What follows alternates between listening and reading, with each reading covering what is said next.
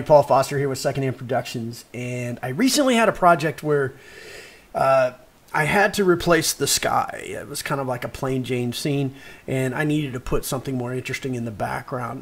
Now, fortunately enough, like our scene here, this selection that I've made here, our sky, was relatively consistent. And so that made life a little bit easier. But like as you're going to see here, we've got a lot of moving things going on, and there's a lot of detail, you know, and keying out that, getting rid of that background. You're obviously not going to use a Rotto brush to accomplish this. Because of the sky, you're not going to use Keylight. You could use a Luma key or a color key, and you would get it close. But I found that using the color key, or even the Luma key for that matter, you still have this kind of like it gives this effect on where it doesn't seem to feel like it blends in well with the background. So what I'm going to do is I'm going to show you how I did this in just a few moments. It doesn't take very long at all. First thing you got to do is you come down here to your color correction. Oh, well, before we get going, all right, let's duplicate this. We're going to rename this. I'm going to call this matte. And then we're going to rename this, and we're going to rename that and call it source. That way we've kind of got everything kind of like locked in the way we want it. So on my matte, I'm going to go up here under my color correction. I'm going to find Colorama. There's other people have done this, but they seem to be missing a step. And I'm hoping I can close that gap for you. They show you to use Colorama, but the way they do it is a little differently. So we want to select the ramp gray, all right, and then we want to add a channel, go to channel and select the invert feature. So right out the gate, now we've got some good details. Now, I'm not so worried because this is on a tripod, so I can actually make another copy of it, and I can mask out this bottom part. I can also create a custom matte that would do the same thing, you know, if there was motion and I needed to track something, and I could really create a very dynamic matte. But what I like about this is you have a built-in we haven't done anything. I didn't have to create a light wrap. It's automatically here. You see this tapering off effect, and there's a couple other things. So what we're going to do is we're going to go ahead and turn this off. I'm going to bring down my background that I want to use, which is one of these. Yeah, I think this is it. Select this in the background, and without having done much of anything, I'm going to Luma matte this, and then voila, look at that. Right out the gate, I'm already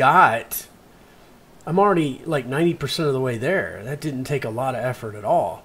And you can have this whole effect. Now, if I want to retain some of that original beach, then I can go into my source and I can duplicate this, and I'll leave that out front. And then because this is a static shot, I'm just going to plot just very loosely. You know, I'm not trying to get too crazy with it, but we're going to plot out this,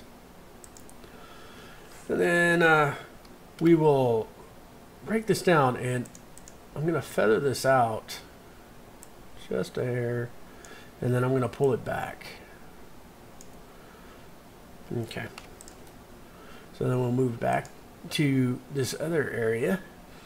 Now we will go about continuing to refine, because I can still see a little bit of that. And that's still way better. I mean, if you just wanted to run with this, you could. But there's a couple more things we can still do. All right. One of the things we can do is we can take our Colorama and we can actually have it kind of blend with the original image. And our cycle repetitions, I can drop this down to like 0.9. And what that's going to do is, I mean, it all but makes everything go away. If I go down to, say, you don't want to go too low. You go too low, you go 0.6 or something. And then you pretty much, you've stripped out. It's kind of going too far. If you go way overboard, you see how I can really mess with you. So, I don't know, about 0.85. Let's try that. And all of a sudden, now I can see through each one of those leaves perfectly fine. not an issue. If I wanted to refine my top mask here, obviously that's a little bit more than I was expecting to maintain. And the beauty is this thing's on a static shot, so there's really no effort on my part to. I don't have to do a lot. I guess that's the point I'm trying to make. And so with that, look at that. Colorama did almost all the work.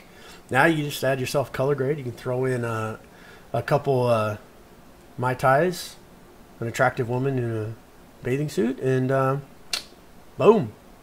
So when you play this, and I'm just going to show it, there's none of that. There's no chatter around the edges. You don't have any. You don't have to suppress any of the extra color. It does help that I picked a sky that's kind of matching, but I can use any sky. Let's just, because I hate it when they do demos, and it's like they pick the almost perfect match for what they were doing. But here's another sky, you know. And once again, I mean, you wouldn't know. Now, one of the cool things is if we just keep on playing with that colorama a little bit, it's really nice because I didn't even add. A lot of times what they'll do is they'll add like a black arrow here to return some of the details. And that'll give you a lot of that crisp details. So, I mean, if you take it out, it looks like this, you know. And it's your call. I mean, at this point, it becomes a little bit more artistic. And I find that a little bit of translucency and transparency around the edges of your mat, really, that's the light wrap.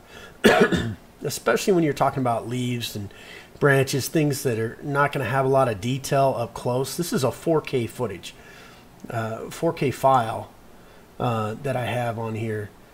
And if I set this to fit the screen, I mean, and I just play it, I mean, that looks good. And that didn't take any time at all. So look, I hope this is useful to you. Obviously, there's a lot of different ways you can key something, key backgrounds, you know, I mean, and I've used the Luma key, I've used the Rotto brush, I've manually force masked, you know, frame by frame. I've used Keylight, and when you get into the skies, Keylight's just not going to give you the kind of effect you want, you know. And I find that the Colorama color correction will do a lot for you. So secondary color corrections, there's all kinds of cool stuff. So if you like this video, definitely hit that subscribe button, hit that bell to find out when we got something else coming up. We got a lot of cool projects coming up that we're hoping to be able to upload some more information really soon. And until then, you know, just keep playing with it.